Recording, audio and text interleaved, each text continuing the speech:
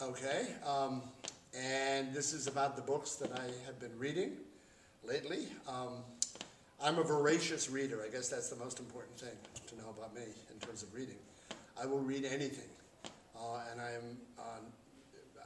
I go so far as to always have a book with me. For example, in my motorcycle, I've always got an unfinished book in one of the saddlebags. In case I get stopped somewhere, run out of gas or something like that, in case I want to stop for a meal by myself, I've got a book there. If I have nothing else, I'll read the back of a cereal box, or I'll read the signs at a restaurant or the menu. Somehow, if I'm by myself, I love to read. I think it's because as a child growing up, I had a lot of meals by myself, and I learned very early that having a book there was a great companion. So I still enjoy it today, and I have a fairly wide range of reading interests. So I think on that initial list, one of the books, for example, was a book called Love's Body by Norman Brown. Norman Brown is a psychoanalyst and a professor at Wesleyan for many years, where I went for graduate school.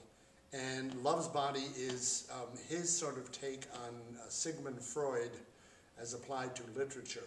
And it's fascinating. It's one of the most, there's a word for it, it's very aphoristic, meaning that you could take a million bumper stickers out of Norman O. Brown's discussion of Love's Body.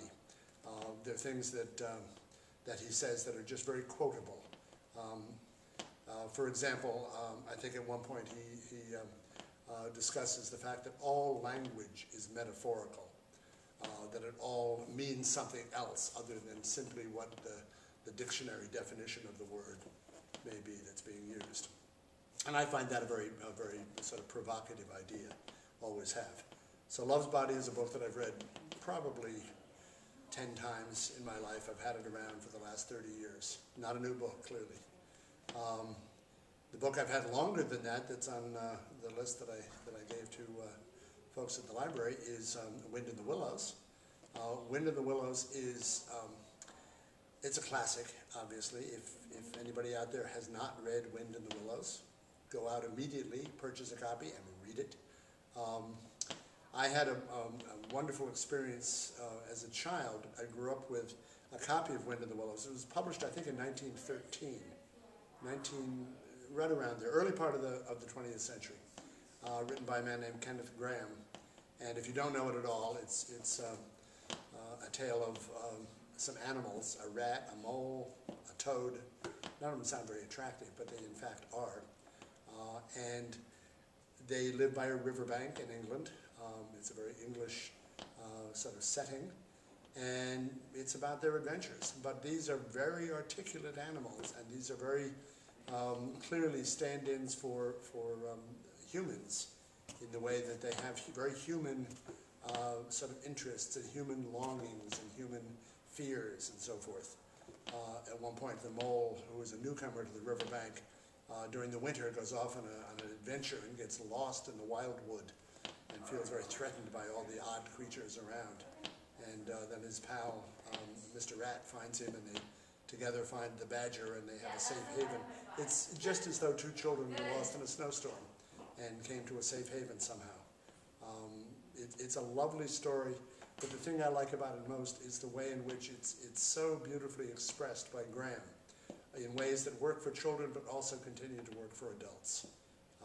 That to me is what makes really a classic piece, that anybody picking it up from any background, any level of education and so forth, if you can handle the admittedly by today's standards perhaps a little bit difficult vocabulary, you can get a tremendous amount of value out of that book. Another one was I believe, that I put on the list, Geography of the Imagination. And this is essays. I love reading essays, perhaps because they're short. You can sort of read an essay and digest it during the period of time you're spending with a meal. There's some 40 essays in this by a man named Davenport. He's a wonderful writer, very, very articulate. So I'm still working my way through the essays in Geography of the Imagination. He takes on almost any topic, and it's wonderful to read. I guess I think back too about other things I've read. One of the things I do is read plays quite a bit. I've always read plays. I've always enjoyed them. I think because they put the emphasis on visualizing what's there. Obviously, plays are not meant to be read. They're meant to be heard and seen. So when you're reading a play, it puts a particular burden on you, the reader, to use your visual and your auditory imagination to imagine what this would look like played out on the stage, played out on some kind of a background. And obviously, given my career choice, I love theater. I love anything to do with theater. And I love scripts, which is the first stage in doing a production, finding a script that really works. Anybody who knows me knows that I have a tremendous fondness for Shakespeare, for all of Shakespeare's work. And again, I guess like Kenneth Grahame's Wind in the Willows, Shakespeare was able to create in such a way that his material, whatever the play may be, still has some relevance for people today.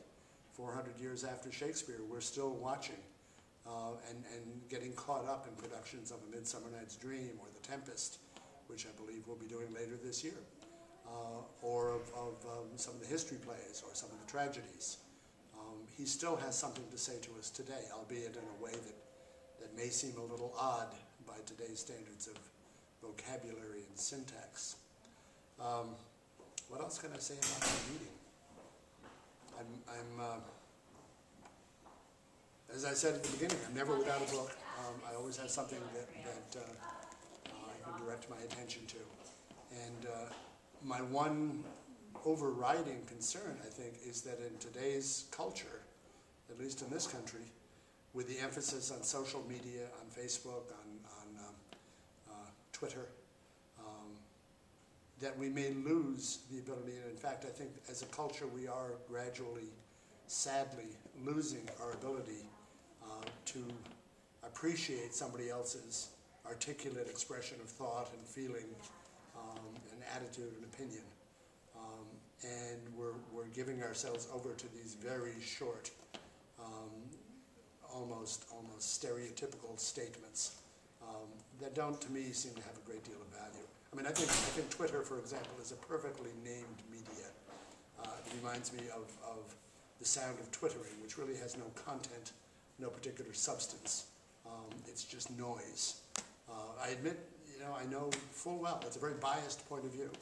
I don't attempt to defend it by saying this is, the truth. It's just how I feel. If I never tweet in my life, I will be happy. I created a Facebook page for myself 4 or 5 years ago for the purposes of getting in touch with some alums, and that worked fine. I did get in touch with them. I don't think I've been back to Facebook in probably 2 or 3 years to look at that page. I did it for a particular purpose, but again, I'm kind of not a social media person. I prefer something that's a little bit more thoughtful and takes a little bit more time to get fully engaged in it. But that's what makes a horse race: different opinions, different ideas, and so forth. I don't by any means say that everybody should feel the same way about reading that I do. I know that mine is in its own way a particularly extreme position, but I love it. I love reading. I can't imagine ever being without it. I mean, if I, God forbid, were struck blind, I would be the first person, in the room to want to learn Braille.